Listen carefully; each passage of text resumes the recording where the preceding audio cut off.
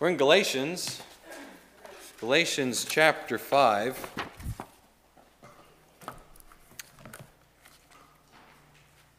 Galatians chapter 5. I'd like to start by just reading the passage. We'll look at verses 11 through 15 this morning. Brothers and sisters, if I am still preaching circumcision, why am I still being persecuted? In that case, the offense of the cross has been abolished. As for those agitators, I wish they would go the whole way and emasculate themselves. You, my brothers and sisters, were called to be free. But do not use your freedom to indulge the flesh. Rather, serve one another humbly in love. For the entire law is fulfilled in keeping this one command: love your neighbor as yourself. If you bite and devour each other, watch out, or you will be destroyed by each other. In 1523, Martin Luther did something that would make even the most ingenious Hollywood producers impressed. He orchestrated the escape of 12 nuns from a Cistercian convent by hiding them in fishing barrels. You can't make this stuff up. Over the following 2 years, he found himself becoming their matchmaker. It's not a job that he necessarily wanted, but it was a one that he found himself put in. He set them free. Now what was he to do? Well, marry them off, right? They came from living in a convent, got out in fishing barrels. That must have been a very delightful experience. And now he's in charge of these 12 nuns, and he starts marrying them off one by one over the next 2 years. But there was one nun who simply wouldn't be married off. That nun wanted to have a say in who her suitor would be. And who did she choose? None other than Martin Luther himself. Now, Luther, up until now, had had no plans whatsoever to get married. He was living a life that he thought would end in martyrdom, and he didn't want to bring a wife along with him in that. That was one of his reasons behind it. But as he sat cogitating this nun's proposition, you could say, he concluded to enter matrimony. And here was his reasoning, and I quote, "To please his father, to spite the Pope and the devil, and to seal his witness before his martyrdom." Those aren't exactly the most romantic of reasons, but reasons enough, I suppose. The nun's name, of course, was Catherine von Bora, soon to become Catherine von Luther, often referred to by Luther as the Mrs. Doctor. Now, I want to read a letter that's been preserved from Martin to his wife. Now, this was 20 years into their marriage. They had gone through every hardship and suffering you could ever imagine, whether it be the death of a child, the loss of loved ones, constant persecution and threat against their lives, specifically in Martin's case. And Catherine had been smeared. She'd been labeled as a harlot and someone who had been living a life of lasciviousness prior to her even escaping the convent. She was smeared to no end. So this was 20 years through all of that craziness. Martin Luther wrote this letter only 8 days before his death. And this is a fun little book that I picked up on a website. It's called The Christian Lover. It takes a look at 12 or so Christian theologians like John Calvin and Martin Luther and different people throughout church history who had that letters have been saved between them and their loved one. And it's just a neat little book to pick up every once in a while because it shows a different side to these great theologians. And here's the letter from Martin Luther to Katharina Luther, his wife, dated February 10th, 1546, again 8 days before Martin passed away. Martin Luther to the Holy Lady, full of worries, Mrs. Katharina, Doctor, the Lady of Zulsdorf at Wittenberg, my gracious dear mistress of the house. Grace and peace in Christ, most holy Mrs. Doctor. I thank you very kindly for your great worry, which robs you of sleep. Since the date that you started to worry about me, the fire in my quarters right outside the room tried to devour me. And yesterday, no doubt because of the strength of your worries, a stone almost fell on my head and nearly squashed me as in a mousetrap. For in our secret chamber, mortar has been falling down for about 2 days. We called in some people who merely touched the stone with 2 fingers, and it fell down. The stone was as big as a long pillow and as wide as a large hand. It intended to repay you for your holy worries, had the dear angels not protected me. Now I worry that if you do not stop worrying, the earth will finally swallow us up, and all the elements will chase us. Is this the way you learn the catechism and the faith? Pray, and let God worry. You have certainly not been commanded to worry about me or yourself. Cast your burden on the Lord, and he will sustain you, as it is written in Psalm 55:22, and many more passages. Your willing servant, Martin Luther. That shows a different side to him, but it also shows his very bombastic and sarcastic tone, doesn't it? He was blaming her worrying for the near-death experiences he was dealing with. But given that it was 8 days before he ended up passing away, not from a rock falling on his head, but from, I believe it was heart failure and an apoplectic stroke that ended up being his demise at the age of 62. But all that to say, I want to talk today about our ultimate mission. And it's fitting because it's right around this little day called Valentine's Day, right? And our ultimate mission in life is to rescue 12 nuns from the nearest convent, right? Well, maybe if that's your calling, go for it. But our ultimate mission in life is love. And there we see 20 years of marriage, we see that sarcasm, but we see a deep-grained love, where Martin Luther, who originally married Catherine von Bora to spite the Pope and the devil, eventually came to love her as she was. And they truly had a wonderful marriage by all account that we have. And our ultimate mission in life is love. And in this text, we'll see that God wants us to pursue that ultimate mission. Let's open in prayer. Heavenly Father, I pray that you be with us as we open your word this morning, that you speak to us through it.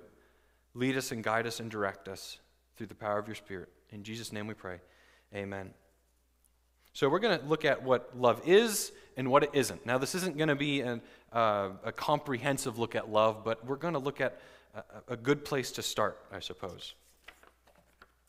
So in verses 11 and 12 of chapter 5, I see that love is not arbitrary but purposeful. And I do this in a kind of roundabout way. You read in verses 11 through 12, "Brothers and sisters, if I am still preaching circumcision, why am I still being persecuted? In that case, the offense of the cross has been abolished. As for those agitators, I wish they would go the whole way and emasculate themselves." What the Judaizers were doing, as we've talked about quite a lot already, is making arbitrary standards.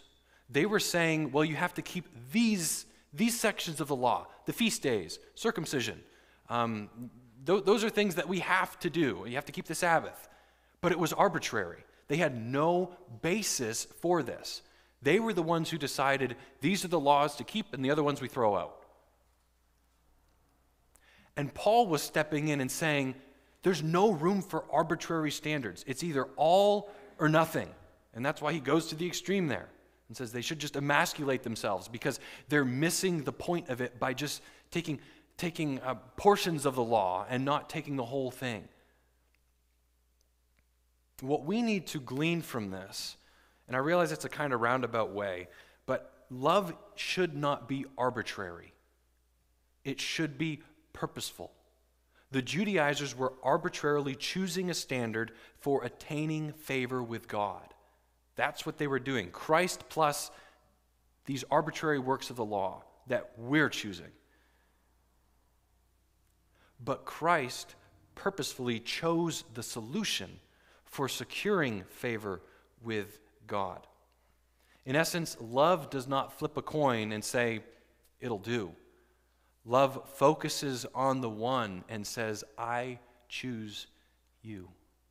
It's a big difference there. One is arbitrary and one is purposeful. It's driven. There's a reason behind it. And we see this love clearly displayed for us when we read 1 John 4:10. This is love. How about that? You want a display of love? Well, John says, look no further than this. This is love. Not that we loved God, but that he loved us and sent his Son as an atoning sacrifice for our sins. Nothing about the cross was accidental. Nothing about the cross was on a whim. It was purposeful. It wasn't an arbitrary decision on God's part to send his Son as a last minute, I hope this works. It was definite. It was securing, and it was purposeful. So first, our love must be purposeful and not arbitrary. Second, love must not be indulgently selfish, but humbly serving. I see this in verse 13. You, my brothers and sisters, were called to be free, but do not use your freedom to indulge the flesh. Rather, serve one another humbly in love. The reality is that freedom in Christ frees us to love freely. You get that? Freedom in Christ frees us to love freely because we're no longer bound to our culture. We're no longer bound to our, whatever you want to call it, our skin color, our demographic.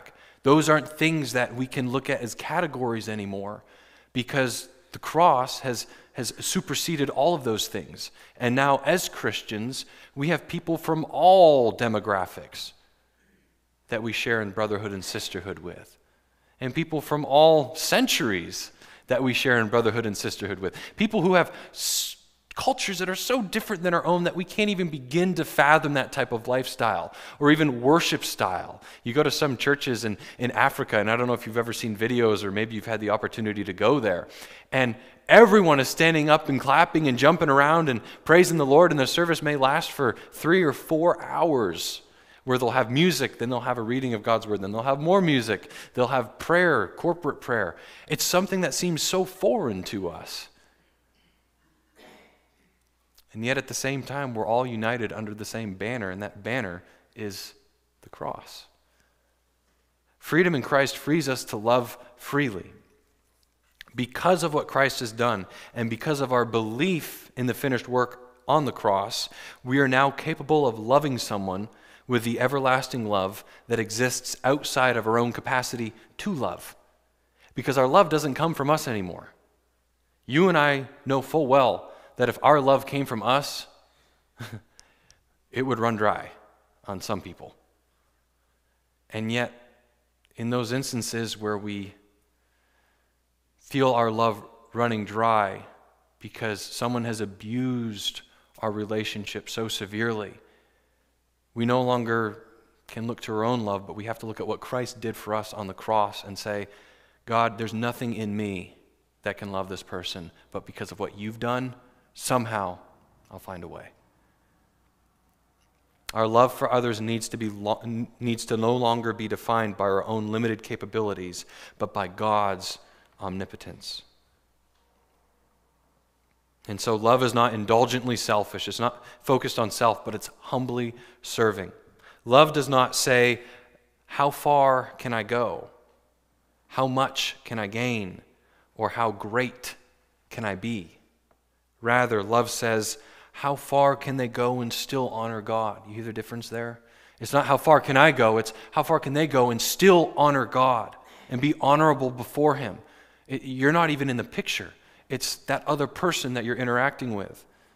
How much can they gain? How great can they be? Hi, buddy. Gonna crash the service. In essence, the lover does not think poorly of himself, nor does he only think highly of the loved. Love isn't just self-deprecation. Maybe you know some people who are like that. That's not love. It's just it's really a love for self if you're constantly deprecating yourself because you're holding yourself to a higher standard than you really are, and you're not measuring up to that standard, and it's really a fixation on who you are as opposed to what God has done in you or another person. But love does not think poorly of itself, nor does it think only highly of the person, the object of the love. Rather, the lover's self is eclipsed by the radiance of the loved. And thus, self-deprecation and exaltation are altogether removed from his or her thinking. You're so focused on the beauty of the other that it's not even about you anymore. And I'm talking about specifically big picture, looking at Christ. You're so focused on the beauty of Christ that it's not even about you. I think I've used this example before, but anytime that you've stood at the top of a beautiful vista, whether it be looking over the horizon at mountains in front of you, or maybe you stood on the edge of the Grand Canyon, you're drawn into something bigger than yourself, and you're lost in it. Now, multiply that by infinity, and that's what heaven will be like when we see our Maker face to face. Because we'll be lost in his beauty the same way, in a much greater way, than when we're lost in the beauty of creation. And I don't know about you, but sometimes I'll just go on Google Images or something and look up nature pictures. What people have been able to capture with cameras is amazing. Just these beautiful displays, whether it be a waterfall in South America, in the jungles, or outer space, photos of a nebula or something. It's amazing. And in those instances, you're drawn out into something that's bigger than yourself and greater than you in one sense. So how much greater will it be when that something is God himself? But on a smaller level, that's big picture. On a smaller level, your love for your spouse or your love for a loved one, that true love is not indulgently selfish, but it's humbly serving. And third, love is not finite, but filling. Verse 14, for the entire law is fulfilled in keeping this one command: love your neighbor as yourself. It's hard for us to realize how shocking that would be to a Jewish Christian reading that. Someone who grew up in Judaism, and they had all 614 Jewish laws that they held to. And they knew that there were degrees to the laws. Some were more important than the other. And there's, love God and love your neighbor. Those were the pinnacle, right? But to hear all of the law is fulfilled in this one thing, that would have created a little resistance, like, how can this be? And so in our 21st century, we don't get that same shock and awe that they would have, but try to imagine it, that you're hearing all of these laws, all of the 614 laws that you've been diligent to keep the best you can, are suddenly boiled down to one: love your neighbor as yourself. And that's what love does. It's not finite, rather it's filling, or it's fulfilling. I think an example of this could be our love should not be like a fuel tank.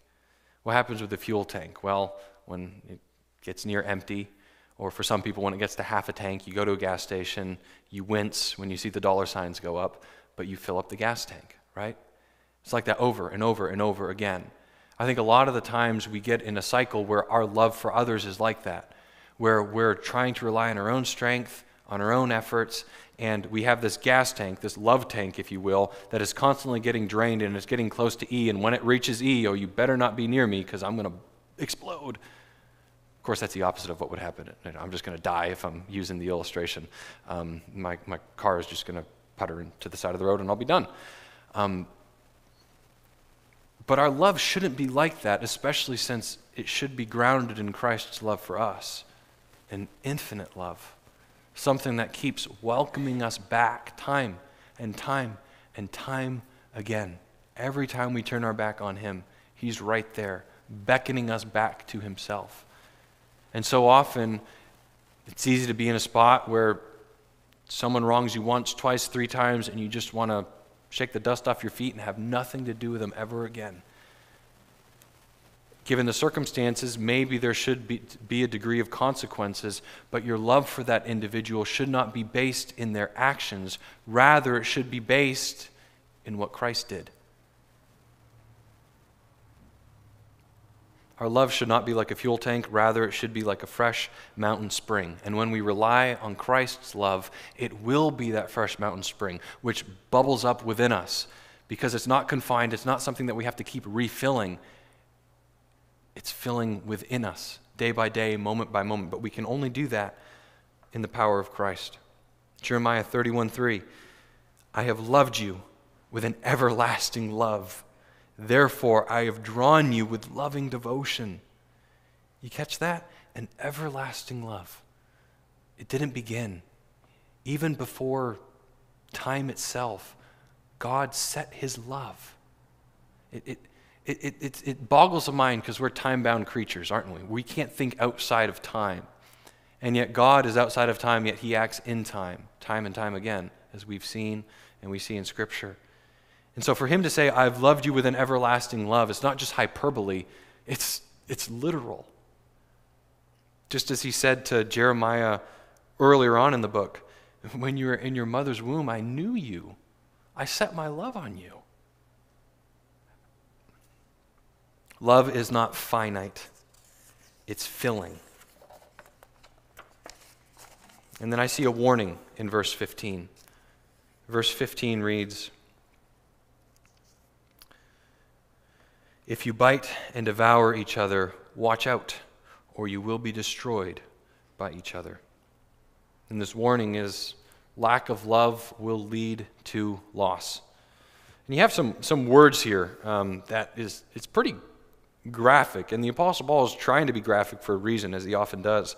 If you bite and devour each other, it's as though he's drawing from the animal kingdom, where you have these vicious animals that are fighting amongst each other, and they're literally taking bites out of each other, trying to destroy one another. Oftentimes when you see these battles between, let's say, two wolves fighting for supremacy in the pack, both wolves end up injured. Now, one of them usually emerges the victor, but he may be pretty injured. Maybe he didn't get the neck bite, but maybe his leg was broken in the fight. And then guess what? That gives another opportunity for the third tier wolf to step up and try and take out the alpha because he's injured. And so the Apostle Paul is drawing from this idea of animals just going at it to use it as an illustration to what we often do in a church. We find these ridiculous things to bicker about. And in doing so, we tear at each other just like wild animals tear at each other's flesh. And he's warning us, be careful. Because in doing this, don't be surprised if you get destroyed in the process. So first he describes biting. And some examples of this could be snide remarks, things that are said kind of sarcastically but with a biting tone to them. Some silly examples, I can't believe you actually paid for that dress. Or how could anyone ever confuse diesel for gasoline? It would be nice to get out the door. It would be nice to get out the door on time for once. Things that are said like that in a sarcastic and biting tone, which, sure, you can't really back the person into a corner and say, you're a jerk, but in one sense you can. Just because there's that biting nature to it. And that's one of the examples of what the Apostle Paul means. So snide remarks and then backhanded comments. Congratulations on your promotion. That's great. Your employer settled for you. It's like, thanks, I think. I really admire how you don't worry about looking perfect all the time. Thank you for that. I appreciate that. I don't know if anyone has ever actually been told this or have said these things, but these are examples of biting comments. Another very clear, cut and dry example is passive aggression. And the Mayo Clinic defines this as a pattern of indirectly expressing negative feelings instead of openly addressing them. There's a disconnect between what a passive-aggressive person says and what he or she does. Some examples of being passive-aggressive is always playing the victim, incessantly harboring a grudge, unwilling to let something in the past go, even if it's been confessed and supposedly forgiven. giving the silent treatment, or being overly sarcastic. Those are all examples of biting. The next is described as devouring, and I think this takes it to another level.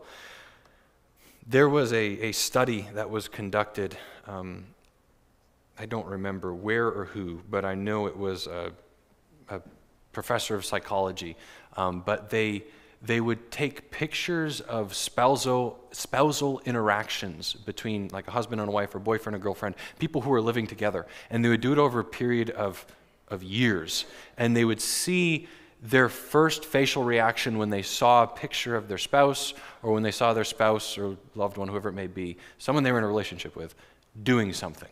It could be something positive or negative. But they wanted to track the look on the person's face, and their end goal was to see what look would spell certain doom for the relationship. And believe it or not, it wasn't fear. It wasn't hatred. It wasn't anger. The emotion that spelled almost certain doom for the relationship was contempt. It was disgust. It was looking at someone, this person you loved at one point, as less than what they are, usually because of something they did, typically marital in unfaithfulness.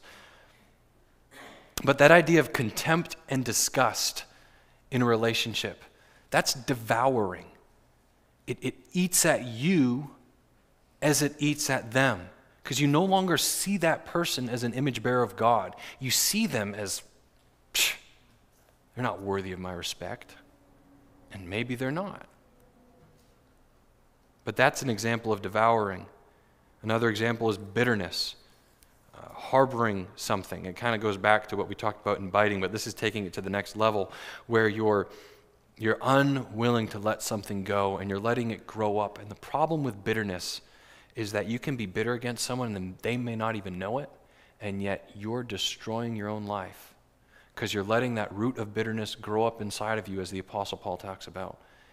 And it's like gangrene spreading to every single area of your life, and that other person may be completely oblivious to it. It's devouring. And then another example of devouring is gossip. Just spreading rumors, whether they be true or unfounded, about other people. And the end result, the Apostle Paul talks about, is destruction of each other. And in this, no party remains whole.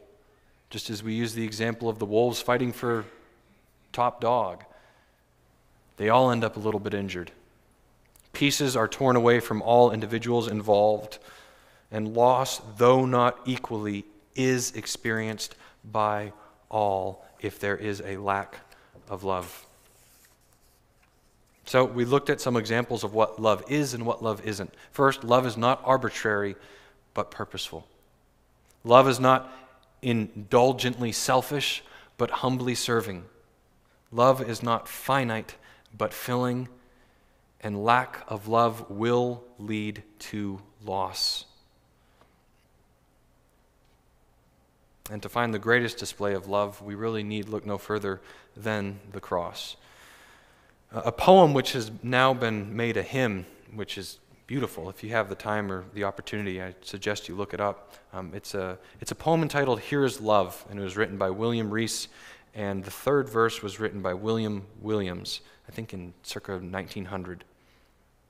Here is love. Here is love vast as the ocean, loving kindness as the flood. When the Prince of Life, our ransom, shed for us his precious blood. Who his love will not remember, who can cease to sing his praise?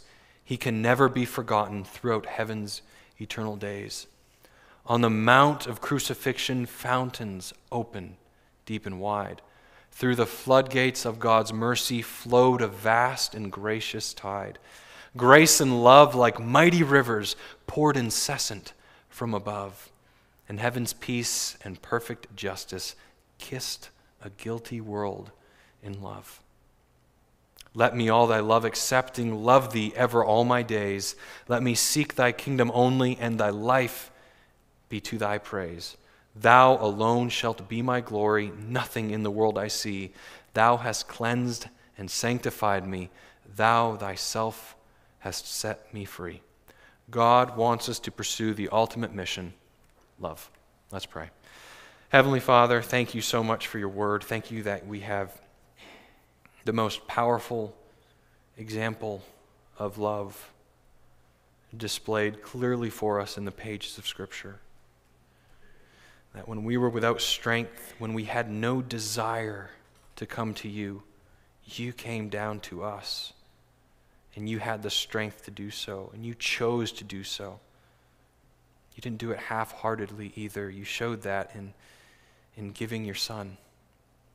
And we thank you for his sacrifice and in bearing the weight of your wrath, which we justly deserved, bearing that weight so we could be restored in a relationship with you. God, I pray that that is the framework we build our lives around, and we build our love around. Help us not to rely on our own strength and our own love, because it will come up short and it will run dry. I pray that you give us the strength we need to look past, God, frustrations we may have with other people, our neighbor, whoever it may be, and look to the cross and see that person or those people through what you've done. We love you. Help us to love you more. In Jesus' name we pray. Amen.